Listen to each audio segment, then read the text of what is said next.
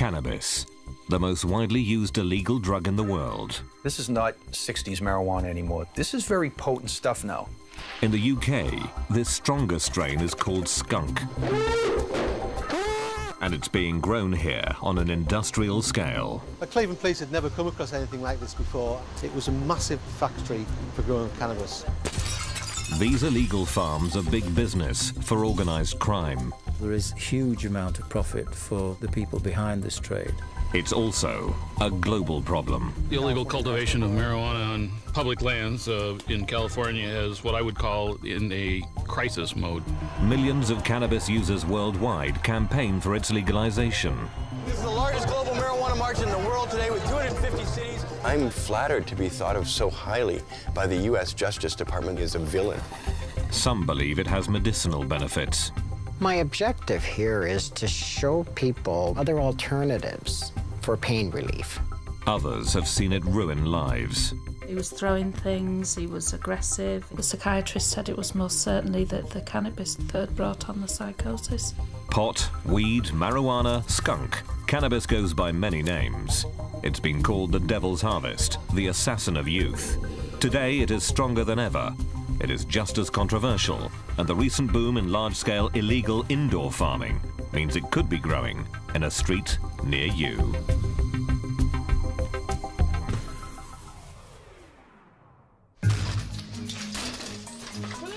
Between April 2007 to March 2008, police raided over 3,000 cannabis farms across the UK.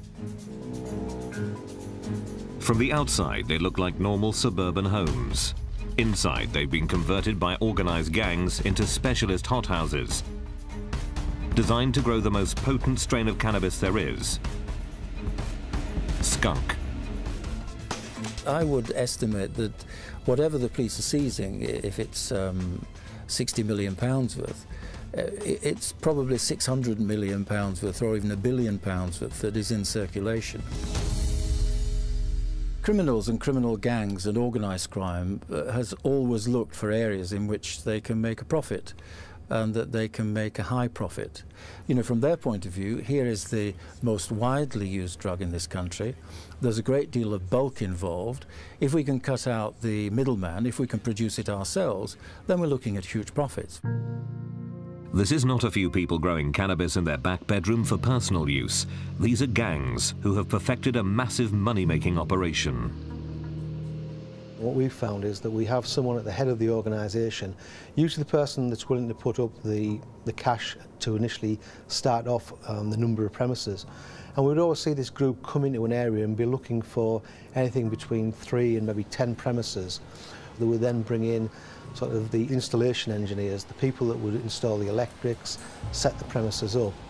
Now then we've got the lowest of the low basically. These are people that have been exploited. We found a lot of Vietnamese people come in and being employed as farmers. So quite a sophisticated business that had been set up with each person having a certain part to play in the organisation. With cannabis farming at unprecedented levels, the police are using every means possible to tackle them, from intelligence on the ground to cutting-edge technology in the air.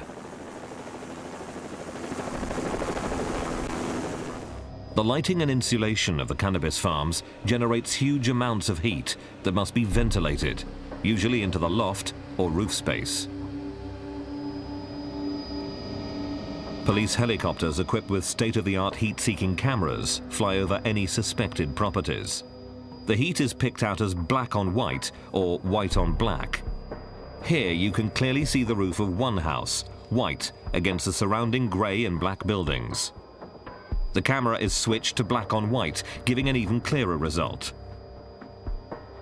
Images like these were instrumental in helping Cleveland police bring down one of Britain's largest cannabis farm networks, run by organised crime. We knew that these premises inside should have been unoccupied. We know there was no heating on them, but there was showing up this large amount of heat from different parts of the building, from the skylights, from the corners of the building, and from certain parts of the windows as well. But even this did not prepare the Cleveland police team for what they would find inside. When we came down, we had to enter the premises from 3 different locations, and one of the areas that we entered was this door here, where we sent a number of officers in.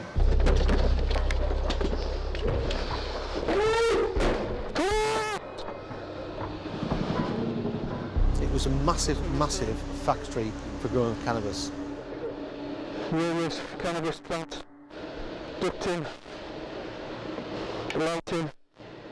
Within the premises there was some 80 rooms. Each one of those rooms was either being used in the process of being developed for usage or had been used for the cultivation of cannabis. Another room, going with a different stage of cultivation. We found large areas of ducting running through the building to take the air and from the different rooms. We also found large-scale industrial lighting units. Hello? Hello? Do you understand English? Also inside we found 3 Chinese males who were working on the cultivation and growing of the cannabis inside. The team seized over 4,000 plants. The estimated street value of this haul was £1 million. But the factory had already produced much more. And there was certainly evidence that we had and were able to find at a later date to say that at least 1, if not 2 further crops had been grown in these premises. This factory led the police to many more. In total, they raided 23 houses, seized 10,000 plants, broke up 6 organised crime gangs, and made 28 arrests. Cleveland Police had never come across anything like this before, and I think also as we started to make the inquiries, no one in the North East had come across such a large-scale production area. It was organised crime and had been going on for many months.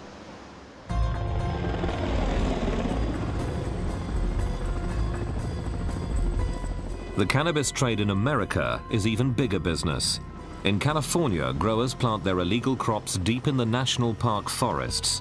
The only way to police them is from the air. We have 2 suspects who are out in the woods somewhere. We're using the illegal cultivation of marijuana on public lands in California is what I would call in a crisis mode. Every time we go out and look, we find more than we did the time before.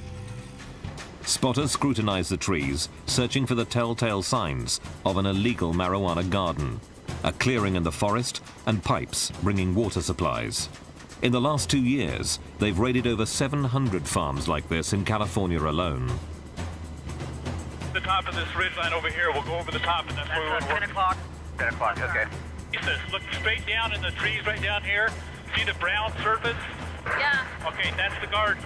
See the dead tree and all the sprouts? Yep, I see it exactly. See the water rings down below us? Yep, I see it. That's the other garden. Oh, yeah. We don't want to spend a lot of time here, No, though. we want to bug out of here. Okay, right back Right there. See the shadow? Shadow? Shadow now. All right, we're out of here. With the plantation mapped from the air, the team must now plan their raid on the ground. It won't be easy. It's a 3-hour hike over rugged terrain without being spotted by the armed growers, desperate to protect their crop. There's huge money at stake, making it a risky business for both sides.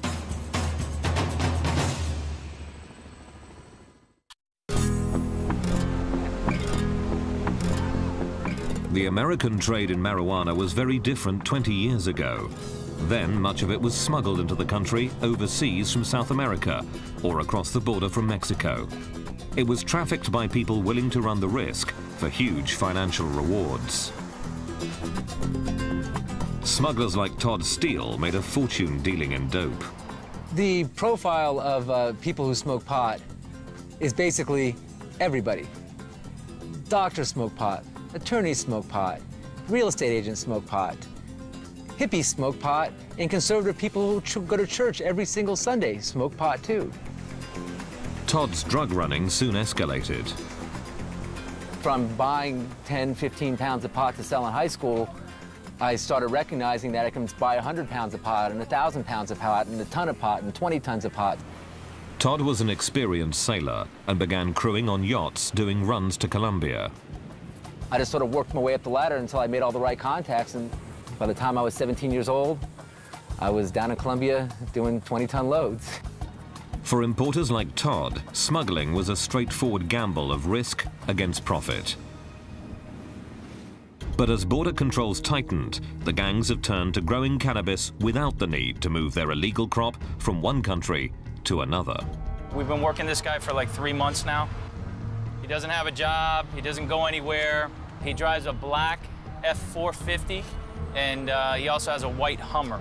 Obviously, the guy's been identified as a grower. In Florida, the U.S. Drug Enforcement Agency has raided over 750 homes over the last 9 months. They have all been cannabis farms, suburban homes converted into greenhouses, known by the police here as grow-ops. The mind-altering part of cannabis, or its psychoactive compound, is called tetrahydrocannabinol, known as THC. And the marijuana grown today has been cultivated to contain the optimum amount. This is not 60s marijuana anymore. We're finding marijuana with a THC content in the 20s, 20 percentile.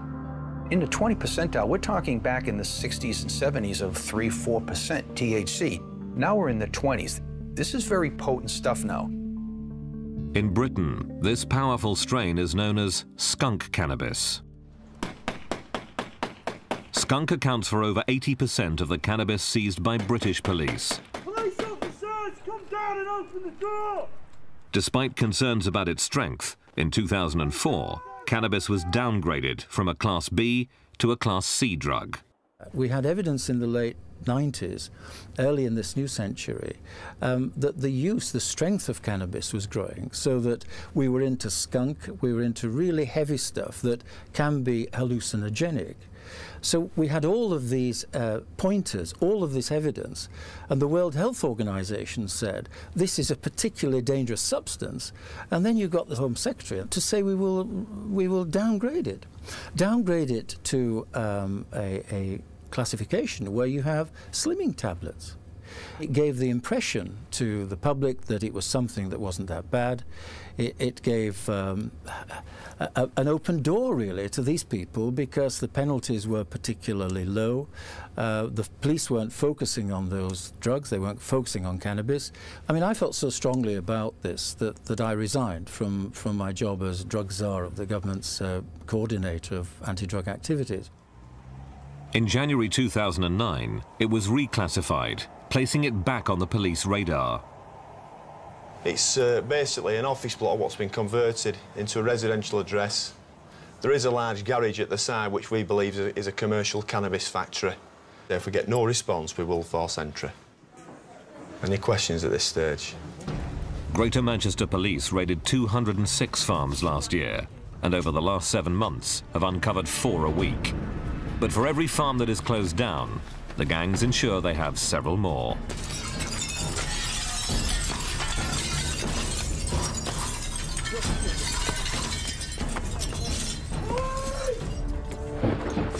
What drugs are on the premises, pal? Skunk is so strong, it is claimed to have brought on schizophrenia-like symptoms to some users. So with such huge health risks, what is the attraction of smoking cannabis? 2.6 million people have tried it in the UK, and police estimate that 1.5 million of those smoke skunk.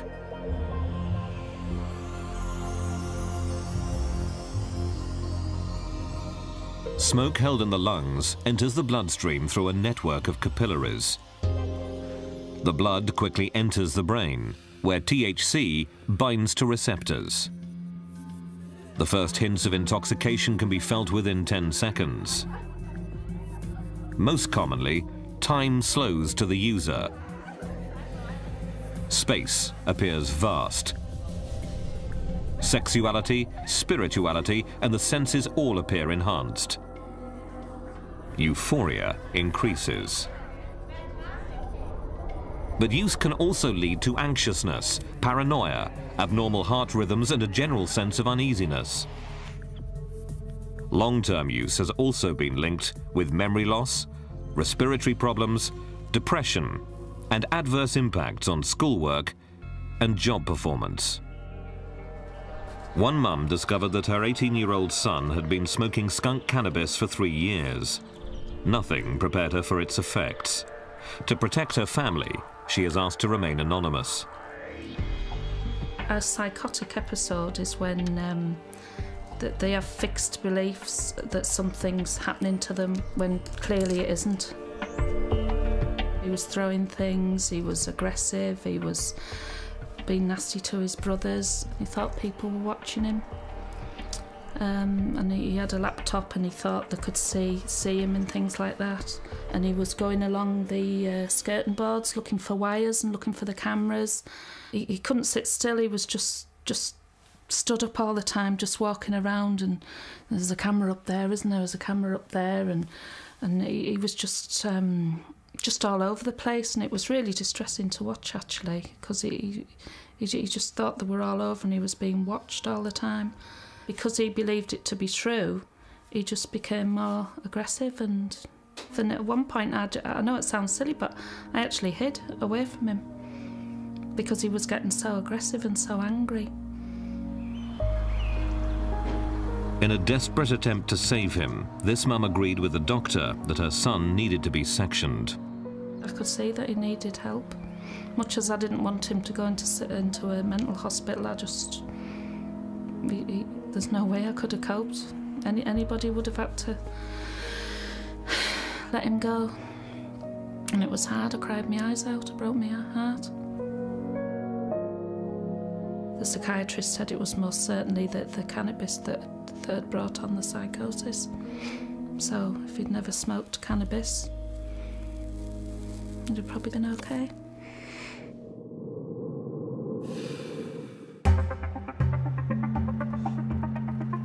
Most of the cannabis seized by police in the UK today is homegrown, in farms, sited in private houses. Gloucestershire police are acting on a tip-off. Their target, this unassuming detached house in a quiet cul-de-sac.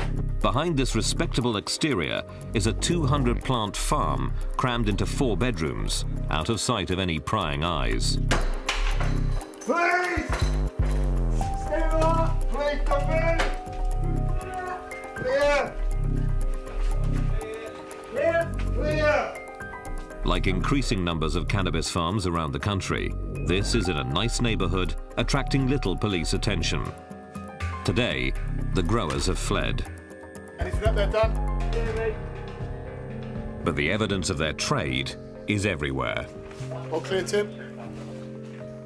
So what we've clearly got here is one of the rooms have been set up. It's already been harvested. You can tell by the tops of the plants have been cut off. You've got extensive pipe work, which is in the process of either being stripped out, which then feeds into the ensuite bathroom here. They've completely covered the floorboards, the window there, prevent anyone looking in, and also only stop any leakages because they water these on a regular basis. Like most cannabis farms, this is a rented house, wrecked inside by the gardeners to create the ideal growing conditions. Here they've left in a hurry, taking the most valuable parts, the flowering heads and the lights used to grow them. Because of the lighting systems, they kind of force the growth a lot quicker than they would do naturally, which is why these flowers are very quick growing, and that's why cannabis is so readily available, because it's such a quick growing drug. Police intelligence suggests a typical cannabis farm costs £10,000 to set up to nurture 400 plants. Each plant is worth £250, so with 4 crops a year, the criminal gangs would net nearly £400,000. We tend to find these setups more on a regular basis, unfortunately. It is quick to set up, it is quick to provide results for the people growing them, and it is relatively quick to get out into the streets. It's fairly clear that at some stage recently that they've been given a nod or something along the lines, or been pre-warned, and done what they've had to do to get out and not get caught here, unfortunately.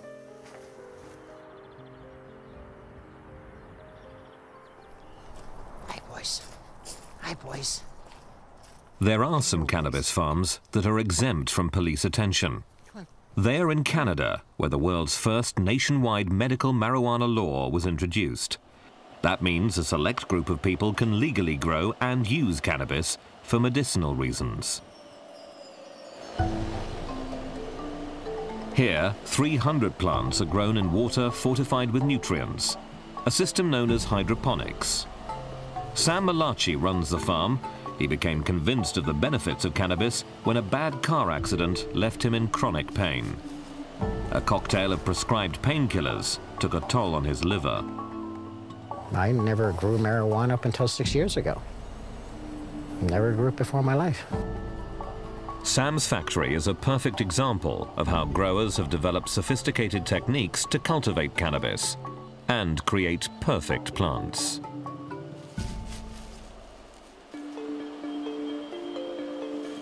I like the highest THC content that I can. He wants the strongest cannabis possible. The flowering heads of the female plants are the ultimate goal, containing nearly 18% levels of psychoactive THC. Sam is licensed to grow for himself and 2 patients. He insists he's manufacturing medicine, not a drug to simply get you high. My objective here is to show people, educate them as to other alternatives for pain relief, not cures, pain relief. The plan I'm putting into place is to manufacture butter, marijuana butter, which can be put into food products that people can absorb. Then what we do here at the farm, once it's steamed and cured, this is what comes out. No leaf, no powder, just straight old butter. And from the butter, we end up making cookies, different types. There's butterscotch, different types of granola bars. The butter can be used just like any other. The difference is the THC content gives it an earthy taste. Chocolate chips in it and marijuana. This is considered a medication now. I don't have pain. If I do, I'll have a cookie. Compare it. Now, what would people sooner want? Would they want the pills, or would they sooner have a cookie to get the same relief?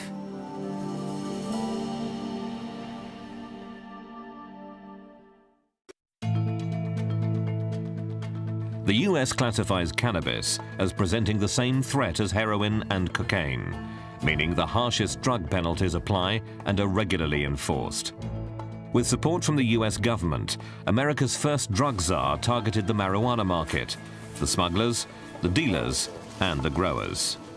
Today, US law enforcement spends billions of dollars a year to combat it.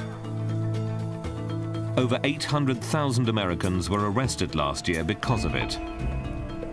Almost 90% of them for simple possession. Now, cannabis is caught in the middle between federal government and some states that have passed their own medical marijuana laws. 12 years ago, California became the first US state to legally allow marijuana as medicine. The intention was to offer relief to terminally ill patients, those suffering from advanced stages of HIV/AIDS and cancer. People like Robin Few. The doctor took one look at me. He said, "You have lymphoma." Within a couple hours, had me in the hospital, and within a few days, I was doing chemo. So I was shocked. You know, I never thought of cancer. You know, how you don't plan on cancer. Chemotherapy sessions have changed Robin's active lifestyle forever.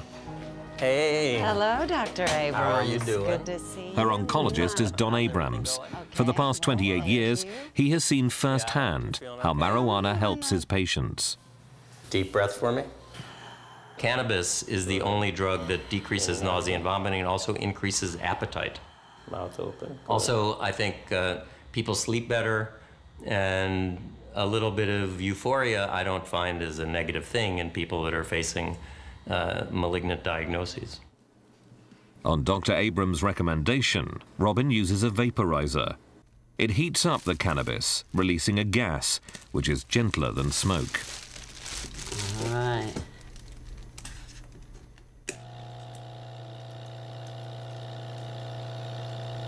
But the best part is yet to come.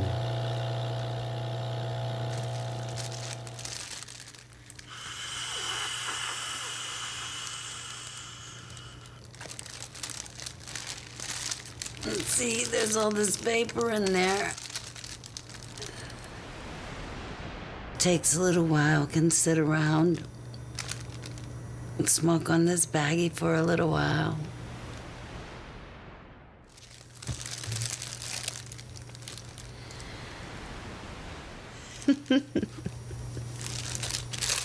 I never have nausea. I'm hungry all the time.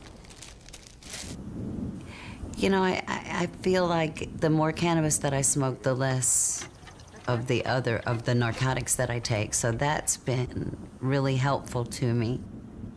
They say I look better than I've looked in 2 years, and that freaks me out because I'm dying of cancer, you know. Using dope as medicine is controversial.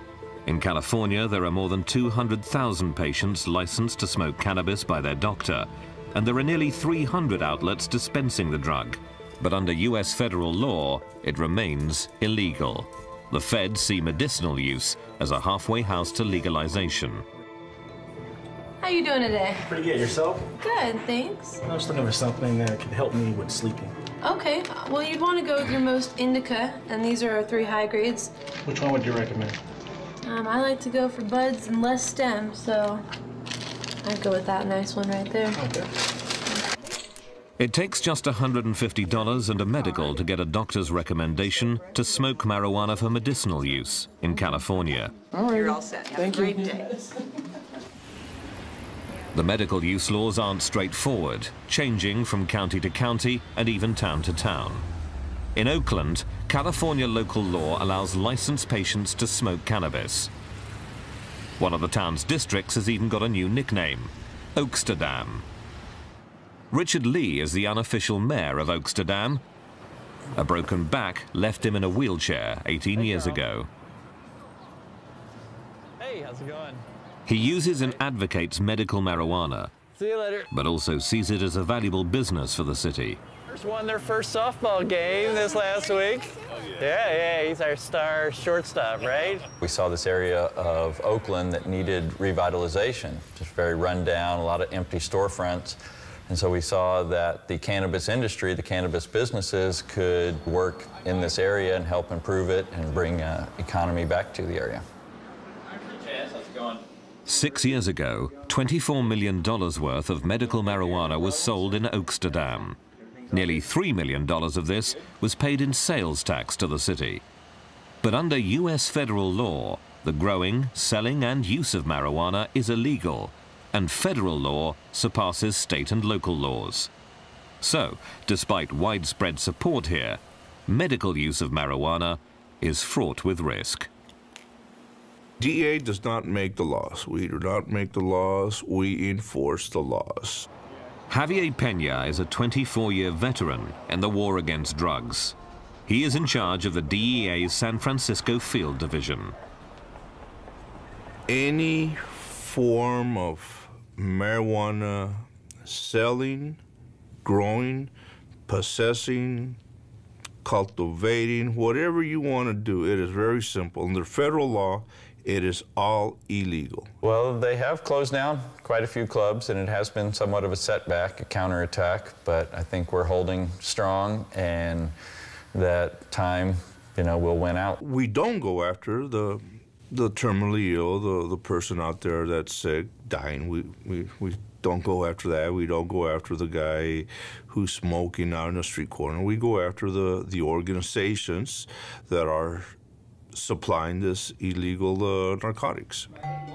To help users stay clear of the law and get the best use out of cannabis, Richard has set up his own university.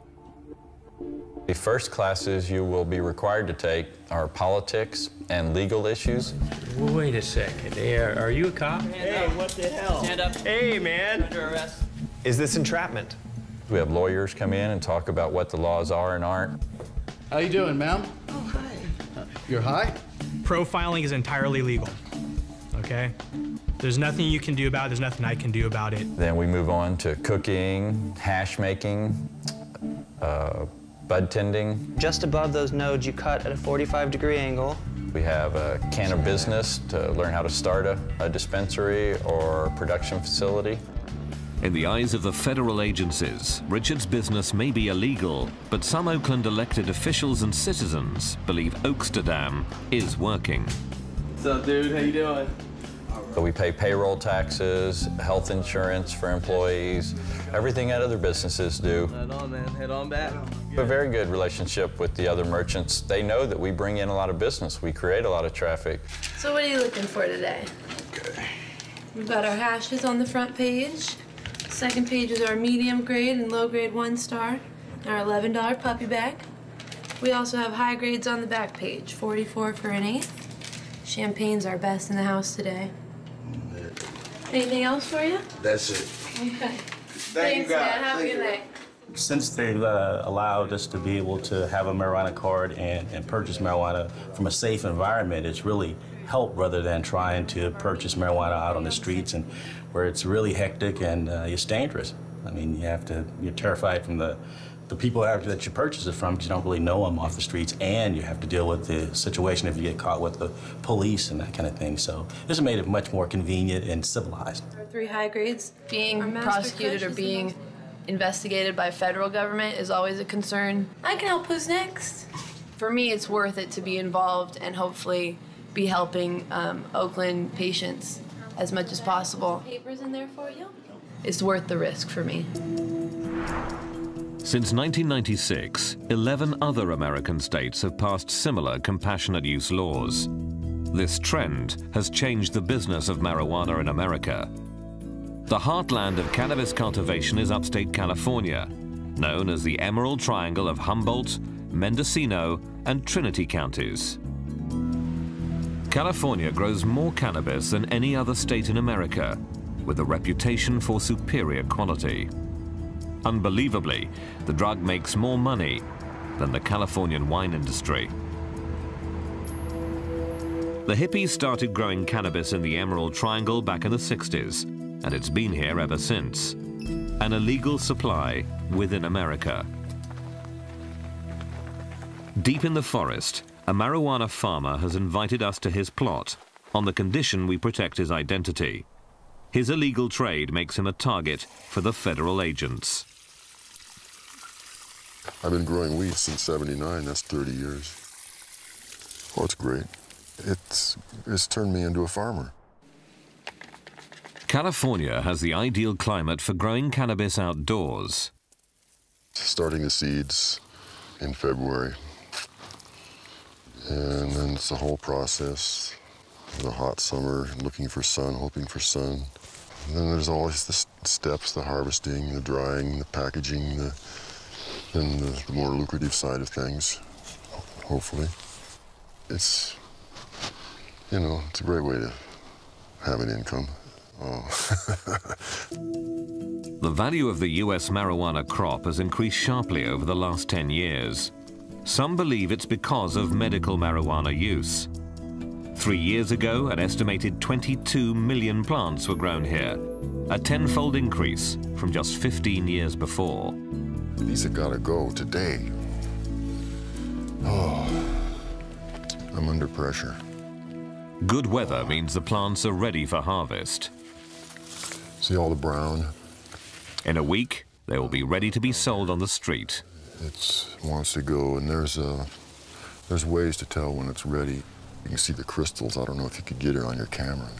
We're in a kind of a pressurized situation because of the forthcoming rain. It's estimated that cannabis has overtaken corn as the largest cash crop in America. I never thought it would get to this. It's getting better all the time. If the marijuana laws change again, making this grower's farm legitimate, business in the Emerald Triangle could get even better.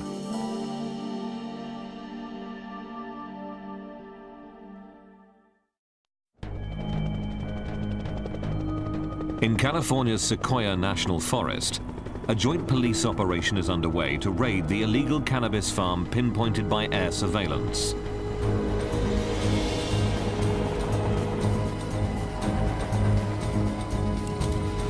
Almost 2 million plants were seized on public lands in 2007, more than 250,000 in Sequoia alone. One team drops down from the helicopter to meet up with the agents already hiking in. The terrain is rugged and steep. It's a hostile environment, and the officers never know who they may encounter. Could be anywhere from 2 to 4 people, depending on how big the site is. You know, we definitely got to be careful with these guys. They're usually armed and dangerous. After 100 meters, the team comes to the clearing. There's no sign of the growers, but it is a newly planted plot. I'm going to say a week to 2 weeks at the most. You come back here 3 months from now, if we hadn't come in like this, these plants would be 4 or 5 foot tall, maybe 4 months from now they'd be 6 foot tall, budded out. This place would be trashed. This is one of 6 plots in this particular cultivation site. They find nearly 4,700 young plants. If they'd reached maturity, these seedlings could have provided over 2 tons of marijuana. There's 2 threats to these people, 3 really. The police is just probably the least of their worries. They're worried about pirates, pot pirates, we call them, people stealing their crop, and then critters, the various animals that'll feed on that stuff. Growers operate on a simple mathematical principle. They usually plant 5 gardens, expecting that 2 will be seized and animals will eat 1. The 2 that survive will still make them millions in profit. The police don't know for certain who is behind these operations. The logical assumption is, since most of the growers are coming from Mexico, that's where the money's going back to. We do have some intelligence that takes us there, but for the most part, I'd have to say we don't know. The U.S. Forest Service estimates that there are at least 3,000 armed foreign nationals growing marijuana on public lands in California. Was there any firearms in here? Armed and dangerous, these farmers pose a real threat to the public. Hikers are warned to be on the lookout. We're talking about a very systematic, organized criminal activity being conducted throughout the West Coast anyway, on our public lands, by organized crime. These folks almost all are armed, and it's very real danger. We had 5 fatalities last year in the state of California, so it's an extreme public safety issue. The growers here in Sequoia are brazen, and they're prepared to take the risk whilst there are such lucrative profits to be made. For the drug enforcement agencies, there seems to be no end in sight. The contradictory American laws also make life difficult for the users and enforcers alike. If they're caught, the penalty could vary wildly, from a slap on the wrist to a jail sentence, depending on where they live and the circumstances. But federal law remains steadfast. Cannabis is a Schedule I drug that must be stamped out. Vancouver, in the Canadian state of British Columbia, where cannabis is still illegal, but the laws are more relaxed. The country is a refuge for one of America's most wanted fugitives. This is Mark Emery, also known as the Prince of Pot, campaigning for the legalization of cannabis. We are at war with the DEA. We are at war with the U.S. Department of Justice. This is the largest global marijuana march in the world today with 250 cities. We've got possibly 20,000 people here today. Wanted by the U.S. federal government for selling millions of cannabis seeds over the internet, he fled to Canada. In Vancouver, Emery has created a cannabis lover's paradise. According to the UN, Canada has the highest number of cannabis smokers in the industrialized world, and Vancouver is the center. Emery has built up a 4-story emporium that sells everything cannabis-related, except the drug itself. Everything in this store is about cannabis. Every single hat, thing, wallet, every book about marijuana that's currently available we like to have. We have many people we know who have 15 to 20 different bongs because they're works of art. They're all handmade. This is kind of Mecca. This is where people come to kind of hopefully steal our ideas. We're here! We're high! Get used to it! Emery has funded his global activism by selling marijuana seeds internationally over the internet, reportedly making millions of dollars. He says he has paid taxes on every penny. I have sold millions of seeds. Millions of seeds. And I had a very good reason for selling those seeds. I wanted to defeat the U.S. government's war on drugs. We did raise a lot of money, and then we gave it all away, including to over $1 million to people in the United States, as well as millions in Canada and around the world to subsidize a mass movement to try and get marijuana legalized. Upstairs, in his emporium, customers can pay $5 Canadian to bring their own stash to the cannabis version of a cocktail lounge. Hello again. I cleaned my bong especially for this occasion. So, brought you plus just some very killer bud in here. So here we go. Almost. If I were a person who had never had marijuana before, how would you describe the effect of getting high to them? So relaxed, comfortable. Yep. I think if you're straight and unhappy, you should look at the pot people. I think we set a good example for ourselves. But here's the cool thing about pot. How you're perceiving it in your head is changing. So I guess if a straight person would come and go, what the heck is going on here? It's Sunday, and it's like better than any other environment, right? And anybody can come here, and yet people love to do that. They had the hippie cafe, but then the cops came and they said, you can't do this anymore, and it just was over. And so he hit the ground, and you know, my bong was here. I know my memory, you know. Ah, there it is. Downstairs in Emery's cannabis empire is Pot TV. A website devoted to marijuana growers, users, and activists. He also has a magazine, Cannabis Culture, that boasts 400,000 readers. Oh, okay, good. Okay, great. So anyway, the glossy publication promotes what is close to Emery's heart: perfect cannabis plants and beautiful women. This doesn't seem like a typical day at the office for most of us. Excellent. I'll be here for another 12 hours, and I started around 10 o'clock. I had to see my bail supervisor at 9:30 this morning, so it'll be a long day, but they're all going to be long days until I get this magazine to the printer. For people like these visitors, I want them to go away thinking, hey, we should do that where we live, and so that they imitate me.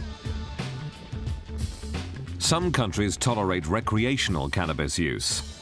Most famously in 1976, Holland stopped enforcing bans on the possession and sale of small amounts of the drug. Spain, Italy, Portugal and Belgium then followed, adopting a more lenient approach.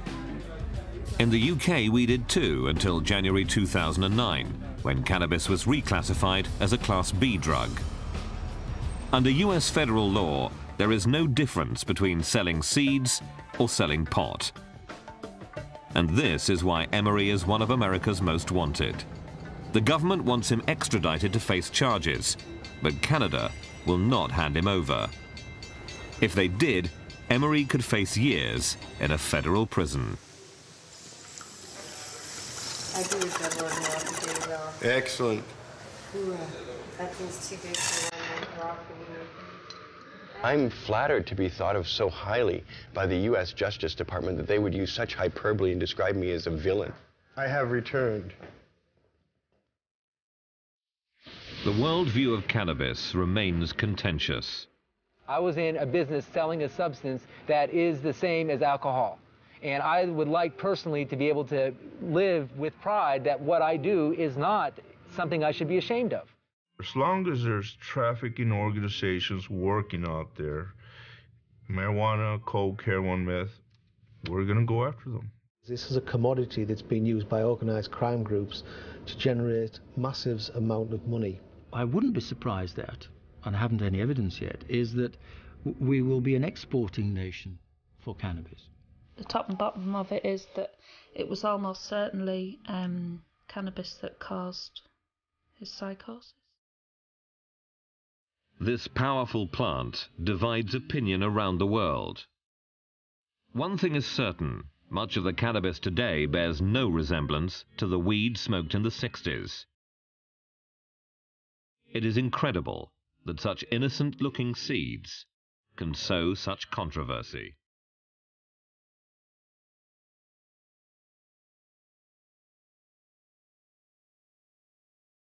Visit the medical marijuana capital of the US in American Weed, a brand new series starting next Wednesday at 9. Stay tuned for Air Crash Investigation.